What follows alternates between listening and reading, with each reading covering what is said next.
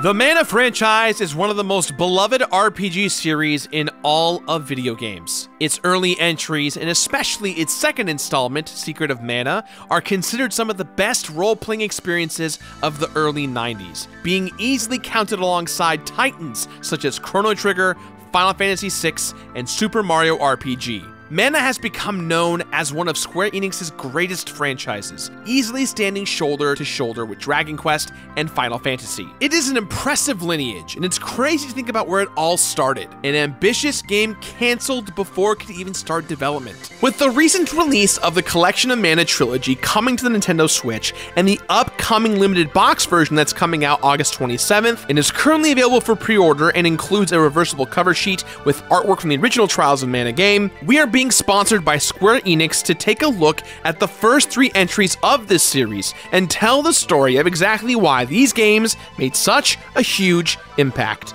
Let's dive into the world and history of Mana.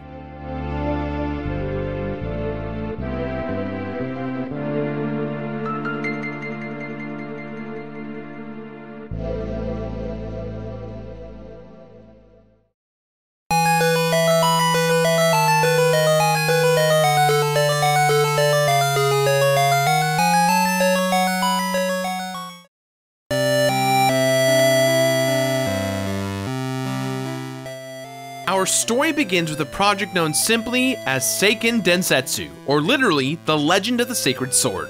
This name and the ideas behind it first floated around the Squaresoft offices in the late 80s and was eventually trademarked by the company in 1989. The original intention was to use Seiken Densetsu for a new game subtitled The Emergence of Excalibur. This project was led by Kazuhiko Aoki. Some early advertisements for the game claimed that the Emergence of Excalibur was going to release across 5 floppy disks for the Famicom Disk System. This would have made it one of the most expansive games ever created for the console.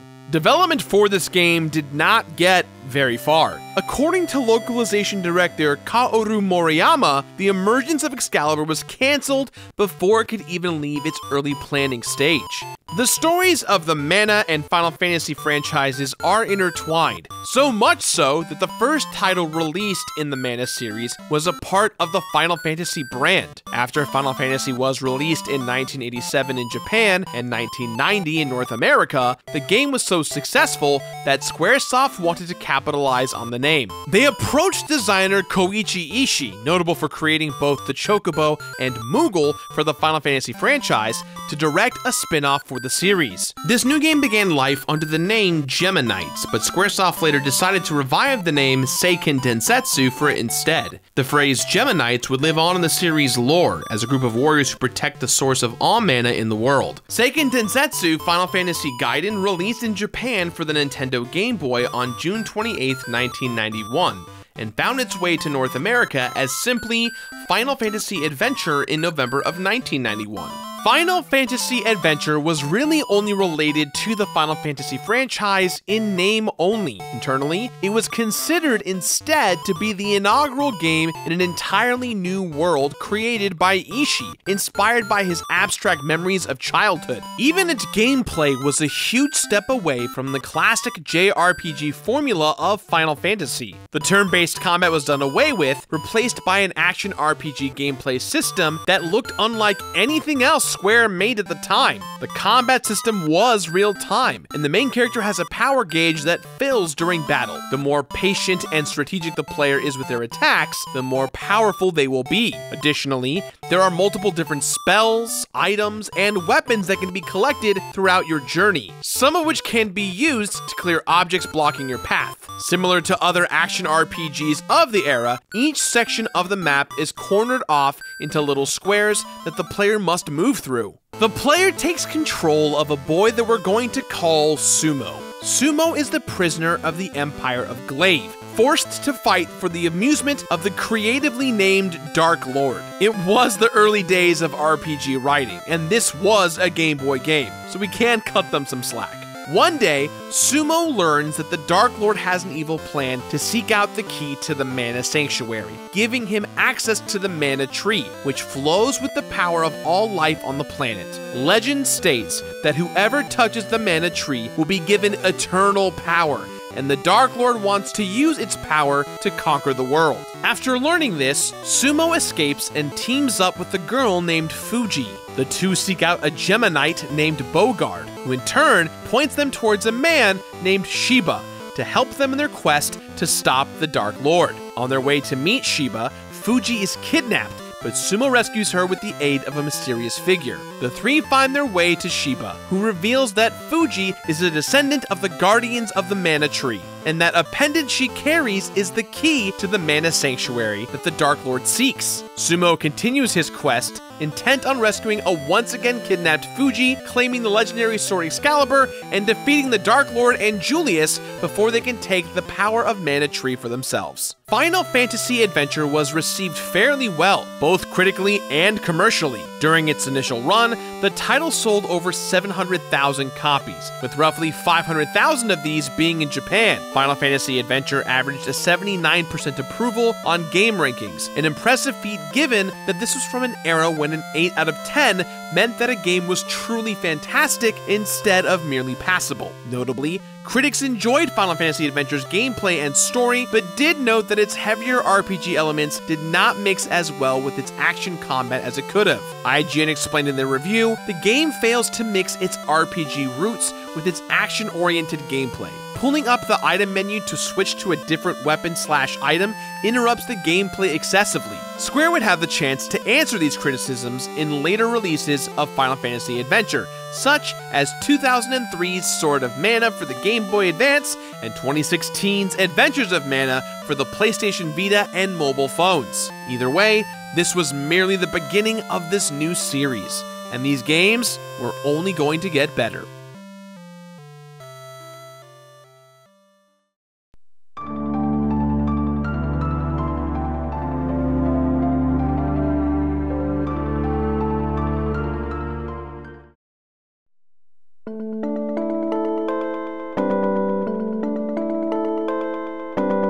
After the success of Final Fantasy Adventure, Squaresoft authorized the development of a sequel, but gave the directive to move up from the Game Boy to the far more powerful Super Nintendo Entertainment System.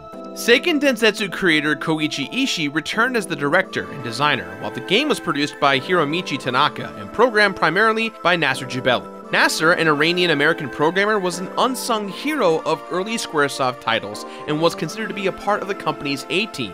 This new game would be Jebeli's final project at Squaresoft before retiring and moving on. So interestingly, this new action RPG title was originally meant to be Final Fantasy IV, as Square was interested in making a large-scale game that featured combat and exploration on the same screen, instead of sequestering combat into different instances. However, it was eventually decided that this was too radical a departure for the Final Fantasy brand, and instead it became a different game, Chrono Trigger. As development moved forward, this game evolved into a true Seiken Densetsu sequel. The name Chrono Trigger would be later used for another one of Square's iconic SNES RPGs. This time, when it was finally announced, the game was marketed completely independently from the Final Fantasy series. In Japan, it was known simply as Seiken Densetsu 2, but in the rest of the world it became known as Secret of Mana. And this is the game that is perhaps the true beginning of the Mana franchise. A lot of the features that would come to be heavily associated with the franchise were added in this game, many of which were only made possible because of the jump in hardware. The game was originally being developed for the SNES CD add-on, but had to be reconfigured for the cartridge format after the add-on was cancelled. The development staff originally resisted this change to cartridge, believing that too much of the game would have to be cut to fit on the smaller format. However, they were told to continue development anyway, and much of the dev team's work that was already completed had to be redone. Ishii once estimated that roughly 40% of the game had to be cut or changed in some way, including the ability to take several different routes and get multiple different endings to the story. The plot was changed to fit this new direction, and Tanaka described the original story as having a much darker tone. The SNES allowed for more detailed graphics than the Game Boy, which in turn allowed the artist artists on the development team to capture a unique style that still follows the series to this day. It also made room for a more robust party system that allowed for more people to permanently join the player as playable characters. Multiplayer was also added despite not originally being a part of the game's design document, simply because the new hardware made it so easy to implement. The gameplay was also streamlined, with each of the 3 playable characters having distinct strengths and weaknesses. For example, the main character is better at using physical weapons, but is unable to cast any magic spells. Secret of Mana introduced the Ring Command system,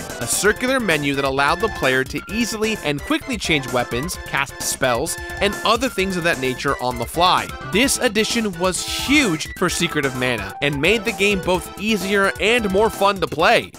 The plot of Secret of Mana follows Randy, an orphan from the village of Potos. Along with 2 friends, Randy explores a forbidden waterfall where a secret treasure is said to be kept. However, while exploring this waterfall, Randy falls off the cliff and into the lake at its base, where he discovers a sword trapped in stone. A voice appears in Randy's head, encouraging him to pull the sword free, but when he does, monsters are unleashed and attack Potos. The village then banishes Randy for his actions, but he soon meets a traveling knight named Gemma. The knight sees the sword from the lake and believes it to be the Mana Sword, a legendary weapon that can be recharged to its former glory by visiting the 8 Mana Temples. As Randy journeys to the 8 temples, he is joined by Prim, who has left her own village in protest of her arranged marriage, and Popoi, a sprite who joins the party in hopes of regaining their lost memories. Prim's true love, a warrior named Diluc, has been abducted by Thanatos, an evil sorcerer manipulating the Emperor of Vandal. Secret of Mana was released for the Super Nintendo Entertainment System on August 6, 1993 in Japan and October 3, 1993 in North America. Despite its rocky development, the game was considered a massive success, with critics praising the game's graphics, game design, and multiplayer. EGM Magazine went as far as to say that they hoped Secret of Mana would lead other developers to add multiplayer in their RPGs. Game Rankings has the original SNES release sitting at an overall average of 87%. Secret of Mana would go down in history as one of the best RPGs for the Super Nintendo. Praise that led to the various re-releases for multiple consoles and even a full 3D remake released in 2018. In particular, Hiroki Kikuta's score for Secret of Mana was praised by critics. Kikuta wanted the game's soundtrack to match the visual style of the game, something that was somewhat rare during this period of gaming history. He used art from the game alongside visual inspirations from vacations he took to Hawaii, Fiji, Germany, and the United Kingdom to directly inspire the music. Kikuta wanted Secret of Mana to be different from anything else gamers had ever heard, even going as far as to make the first thing you hear when booting up the game a whale call.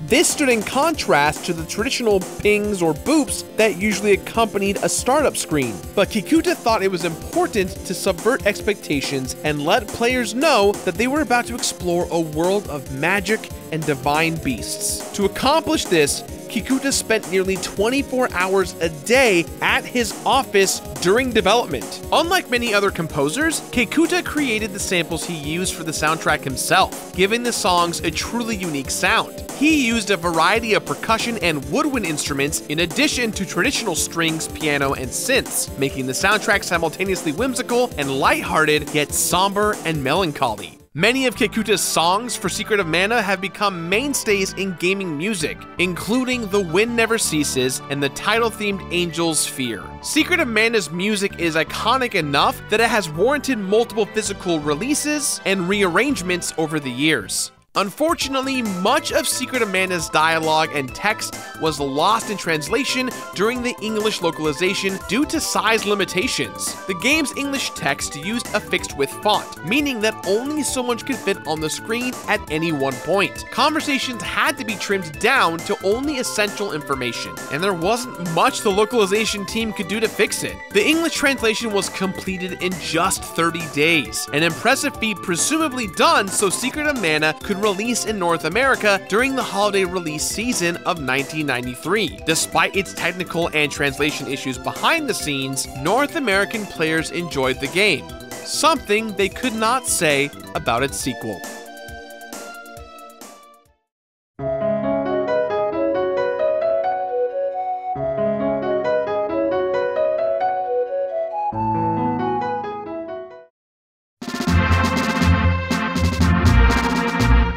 With a success like Secret of Mana on their hands, Squaresoft immediately began development of a sequel. Seiken Densetsu 3 was once again designed by Koichi Ishii, but was this time directed by Final Fantasy veteran Hiromichi Tanaka. The characters were designed by notable manga artist Nobuteru Yuki, and Hiroki Kikuta returned to compose the score. Kikuta also once again created the audio and effects for the sound selection, editing, effect design, and data encoding. Like during the development of the previous game, Kikuta spent almost 24 hours a day in his office working on the game, composing, and editing the sound effects. The plot for Seiken Densetsu 3 is structured a little bit differently than the previous installments in the series. This time, there are 6 playable characters, each with their own personality and playstyle, but you can only choose 3 of them for each of your playthroughs. There are 3 main plot lines that each relate to 2 of the 6 characters, and the main story you follow is determined by which character you choose first. And though you do not have to pair your main character with their appropriate partner for a storyline, you really should. If not, you're going to miss out on a lot of great exclusive dialogue between them. Our first story follows Angela, the princess of the kingdom of Altena, and Duran, an orphaned mercenary from the kingdom of Valsenna. The queen of Altena uses her magic to keep her usually snowy kingdom in a state of eternal spring. However, as her spell begins to fade, she decides to invade other kingdoms to claim their mana stones. She then intends for Angela to perform the spell that keeps Altena in springtime, a spell that would kill Angela, so instead, she escapes. Duran is left for dead when the Crimson Wizard, an assassin of Altena, attacks the castle he is guarding, and Duran vows to defeat the Crimson Wizard. The second storyline follows Hawkeye, a noble thief from a guild of criminals in the sand fortress of Navarro, and Reese, warrior princess of Laurent, Kingdom of Wind. When Flame Khan, the leader of Hawkeye's guild, declares Navarro a kingdom, Hawkeye confronts him. He discovers that Flame Khan is being controlled by a witch named Isabella, who kills Flame Khan's son Eagle and frames Hawkeye for the murder. This forces Hawkeye to escape from Navarro, vowing to clear his name and free Flame Khan of Isabella's control. Meanwhile, Reese's younger brother Elliot is tricked by 2 ninjas from Navarro to disable Laurent's wind-based defenses before he's abducted. Without its defenses, Laurent is attacked by Navarro, which unleashes a massive cloud of sleep powder over the Kingdom of Wind. The King of Laurent is killed during this attack, forcing Reese to make her escape. The third storyline follows Charlotte, the orphaned half-elven granddaughter of the Priest of Light in Wendell, and Kevin, Prince of the Beast Kingdom. Yes, you heard me right, his name is Kevin. Over the years, the Beastmen have grown frustrated by their treatment by the so-called regular humans, causing an evil figure named Death Jester to appear. Under the King of Ferolia, Death Jester kills Kevin's best friend to unlock Kevin's werewolf abilities. Having been made to kill his best friend, Kevin confronts his father over the plan, but is instead banished, and at the words of Death Jester, sets forth for Wendell to bring his best friend back to life. Meanwhile, Charlotte is looked after by her fellow priest Heath, who has been sent to investigate an evil presence in a nearby land called Jad. Charlotte secretly follows him and witnesses Death Jester kidnapping Heath. Charlotte then vows to save Heath and stop Death Jester. Unfortunately, little of the development process for Seiken Densetsu 3 was documented. Or rather, if it was, it has never been revealed or explained in great detail to the public. This is perhaps because despite releasing in Japan on September 30th, 1995, the game never made its way to North America or Europe. And so, Seiken Densetsu 3 has gone down in Western gaming history as a legend, a long-lost treasure from the era of the Super Nintendo. There was simply no way to play it in the West unless you found some type of fan translation or learned how to read Japanese and bought a copy of the game. That's not to say that Seiken Densetsu 3 has been lost to time completely. A port of the game was included in the Seiken Densetsu collection for the Nintendo Switch, released in 2017 exclusively in Japan. And that's the sticker, isn't it? Exclusively in Japan until now. The reason that Square Enix has partnered with us to make this video retrospective of the beginnings of the Mana franchise is because Seiken Densetsu 3 is finally here in the West. Available right now at this moment, you can log on to your Nintendo Switch and purchase the Collection of Mana. This set features all 3 games we just discussed, and on the Nintendo Switch, you can ultimately play it anywhere whenever you want. So if you want to pick up a copy today, check out the link in the description down below. A big thank you to Square Enix for partnering with us to make this video possible. And that, my friends, is the history of Mana.